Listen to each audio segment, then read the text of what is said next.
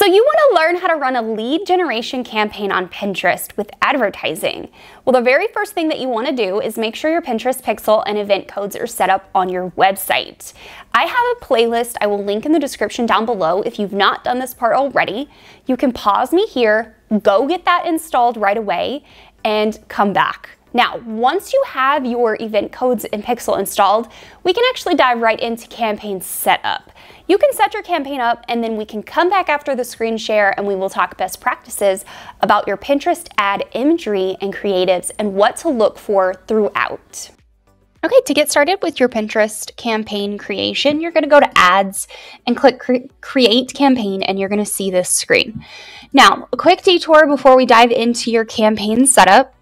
On your event tags, on your tag and your event codes under Ads and Conversions, if in the last 30 days you have not had a minimum of 50 events happening on your tag for the event you want to optimize for, then you will not be able to use a conversion campaign in that instance. So if that is the case, you're going to use option 1, which is setting up a lead gen campaign using traffic or consideration.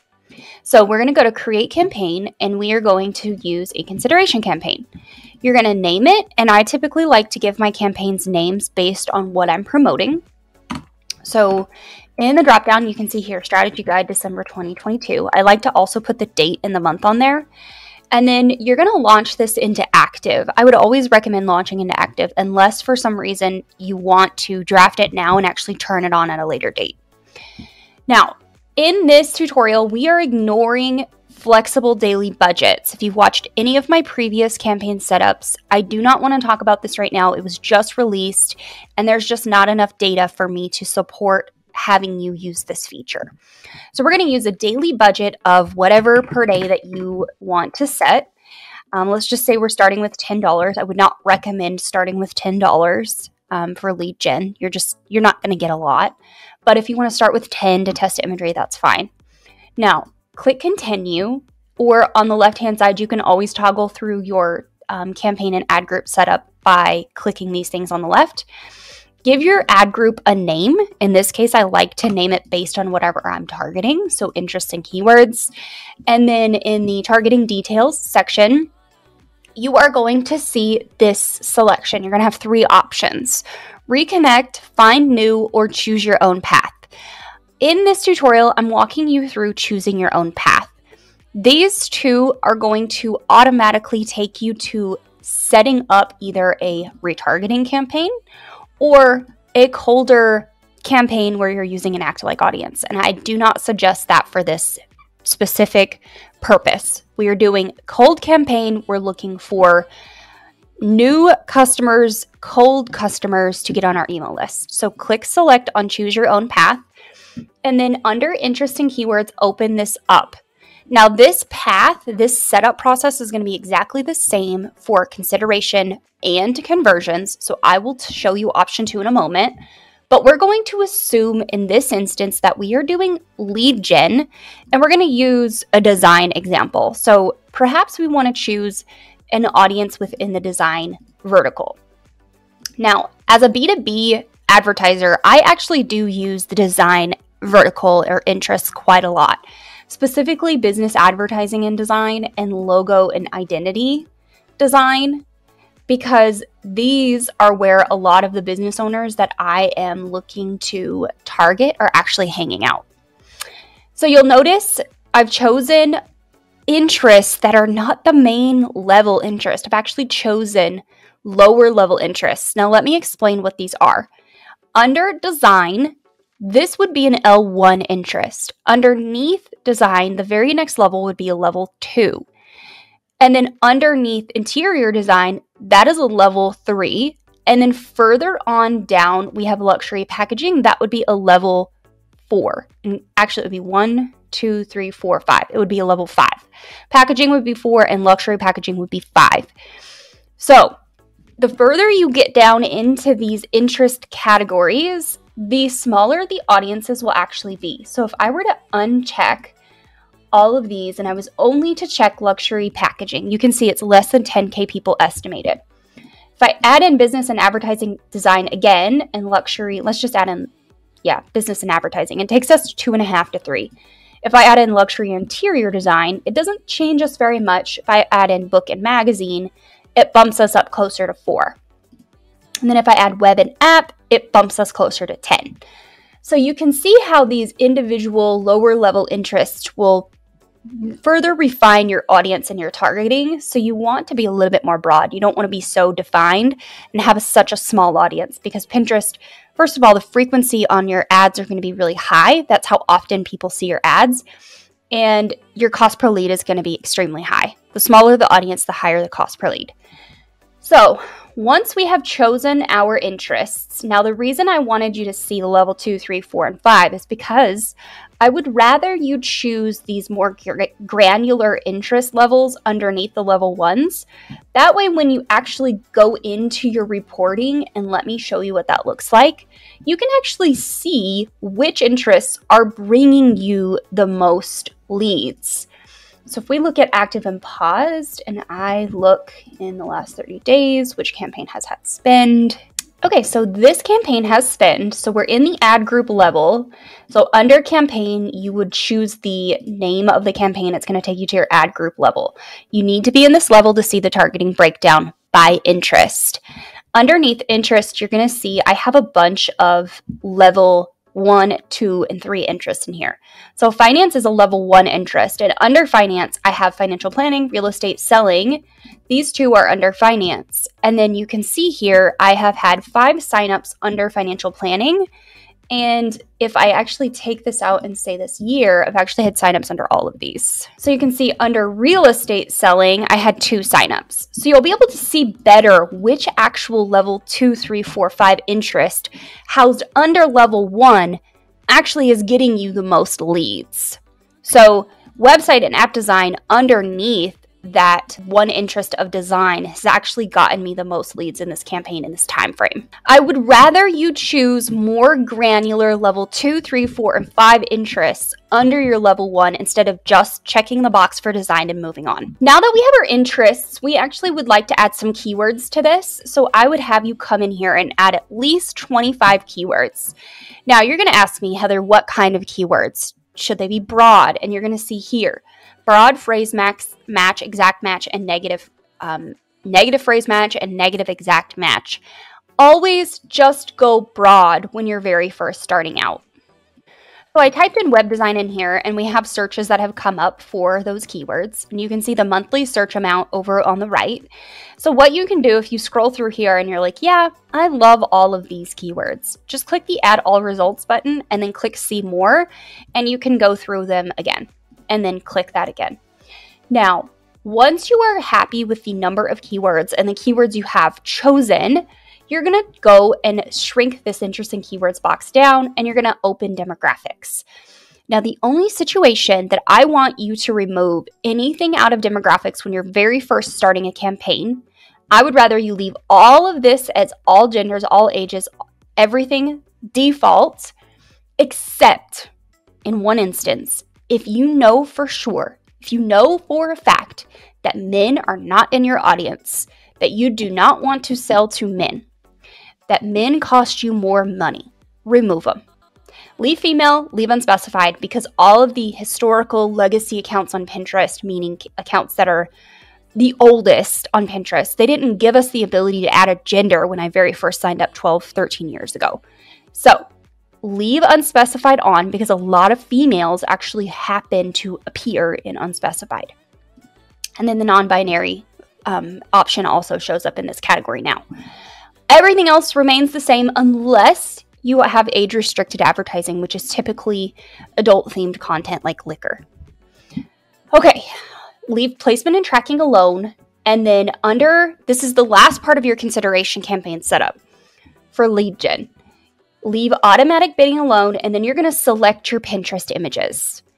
Whatever pins you want to promote, go ahead and click those pins and add them in. Now, if you do not have them uploaded to Pinterest yet, I would encourage you to upload them on the Create tab organically before you promote them, because this allows you to get more reach organically rather than just through your paid ads. And then once your ads start running, once people start saving those pins, those metrics are actually housed under that organic pin.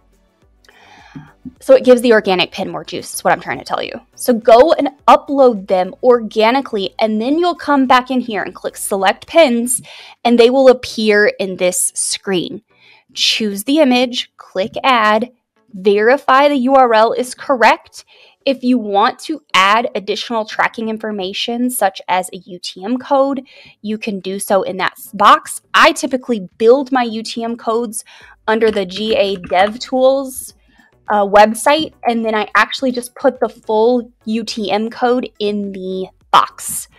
So if we are doing a full UTM URL, I would just put it in this box right here, and I wouldn't worry about it using this add tracking URLs. Okay, now I want to walk you through setting up a conversion campaign just really quickly. Every single thing will be the same for your conversion campaign, except you are going to have one little box different. So you're going to choose select your own. You're going to set up all your targeting details. So let's go into design and choose all these things again. Now we have the same audience. Let's just pretend we have our keywords. And then we shrink this box down. We remove min. In this instance, we were removing min in the last example. This is the only thing that is different. So the only reason you are going to use a conversion campaign over consideration for lead gen is if you have enough signups on your tag in the last 30 days. Again, the way that you figure that out is by going to conversions underneath your ads dropdown. And then you'll have 30 days here, and you'll see here I've had 64 checkouts and 291 leads in the last 30 days. Now you can come in and add any additional ones. I forgot to show you that earlier. And under this one, I have had no signups. So I cannot optimize a conversion campaign for signups. I can, however, optimize it for leads because I've had 291 in the last 30 days. Now, this is the same thought process if you're starting a conversion campaign for sales. You could do checkouts and add to carts. That is the only difference in your campaign setup between consideration and conversion. Click leave automatic bidding alone, click and choose your conversion event, and then you're going to select your pins to promote. So again, add all of the pins that you want to promote, verify the URLs are correct, make sure that you're happy with the way this looks. If you would like to preview any of your ads before you set them live, you can click preview pin, and you will open your mobile device and you will open your notifications, and you can click and see what the ad looks like before you set it live. So that is how you set up your very first, or if this is the 31st, Pinterest lead generation campaign. Okay, we're back. Now that you know how to set up your Pinterest lead gen campaign, I have a few things that you will want to know. Number one, you will not be able to run a conversion campaign like I showed you in the setup process until you have at least 50 conversion events on your tag in 30 days. Pinterest may say 7 days, but I'm telling you it's 30 days. Number two, if you're starting a brand new ad account, you may be faced with the ability to only set your Pinterest daily ad budget to $20 per day. If you come across this, one way that you can get around it is by launching your campaign at $20 per day, going back in and editing the campaign and reducing the daily budget down to whatever you want it to be. Now, there is a little caveat. Your campaigns are not going to perform as well on a lower daily budget. You can probably get away with a $10 per day budget over on Facebook ads and still generate 10 to 15 leads a day. However, on Pinterest, that's generally not the case for the majority of people. So just keep that in mind if you do run across that issue. Number three, make sure you're using a call to action of some kind on your Pinterest imagery itself. So on the actual image, I'm going to show you in a moment some of my best performing Pinterest ads and put them on the screen and let you see what they have looked like recently. Now, all of your imagery should have some sort of call to action like sign up, download now, learn more, things like that. That way people know that this is something that they can actually download. Now, a bonus tip, you can actually put that little call to action in the very front of your pin title as well. So, free guide for Pinterest strategy, free guide for healthy weight loss, free guide for fill in the blank. So you can use your pin title for that as well. Here are some of my best performing Pinterest images for ads. So this was one of my most recent images, and you're not going to be able to see it here, so we're actually going to put it on the screen. And it says a free guide, and then the imagery is actually my guide laid out. It's like fanned out. And then it says, grab our free 13-page guide to jumpstart your Pinterest strategy for 2023. This was one of the last advertising creatives I ran on Pinterest for lead gen in the fall, and it actually performed quite well for me. Now, the next one has a call to action of learn more. This one also performed very well, but the CPA, the cost per action, rose significantly. And it says, need a Pinterest strategy. Grab my free Pinterest strategy guide and jumpstart yours today. Next one is one that I've actually used for quite a while, for all of the year and off and on when I've ran advertising, and it's done really well. And it says, use Pinterest for sales. Grab your free strategy guide and learn how to start using Pinterest in 2022. And then the next one is actually an older graphic, and it's my old branding colors prior to 2022. And it says, how to craft your Pinterest strategy free guide, and there's just an image of a guide. So I will make sure to put all of these images on the screen. It doesn't really matter in what way. You can mix and match your graphics so you could have a solid background. If you're doing lead gen with a freebie or an opt-in, you can put the pictures of the opt-in on there. I also have some of my graphics with images of me on there. You could use stock photos if you wanted to.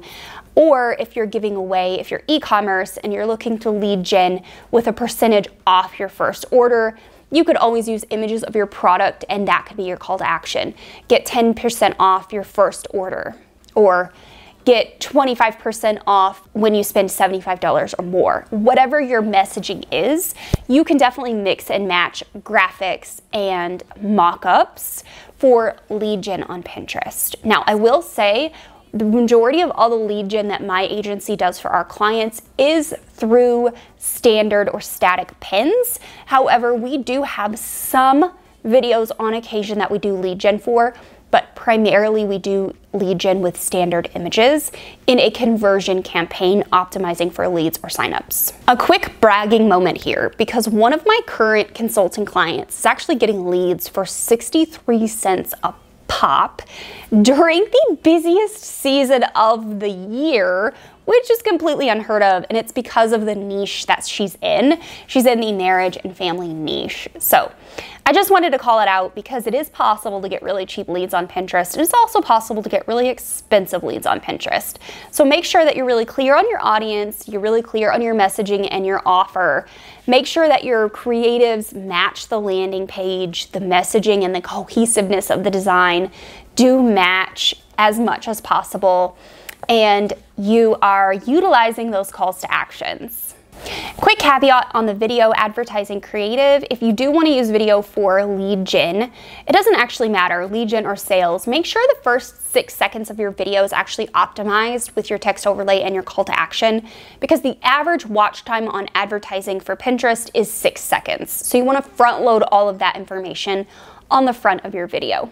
Now that you know how to set up your very first lead gen campaign on Pinterest, you're going to want to know how to optimize your campaign for better performance.